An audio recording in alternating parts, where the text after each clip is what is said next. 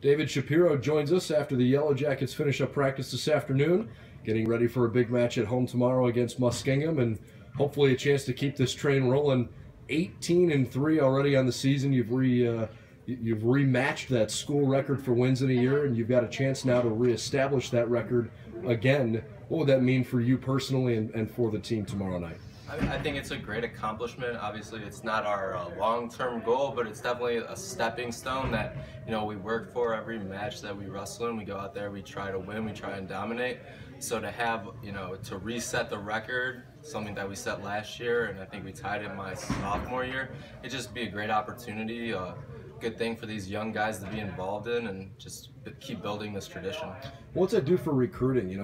When you see new guys come around the program that have some interest, the fact that the program is such on the rise, what kind of buzz does that create? I think it just gets guys excited, and it really shows them that we're always progressing to be better. We're not going to try and take a step back. Last year we lost 7 seniors, and it looks like we've improved from last year, so I think it helps them realize that this is a great place to come, that our wrestling program is top-notch, just like our national ranking, and it's just something where you can come and you can develop and you can work towards your goals as a college wrestler.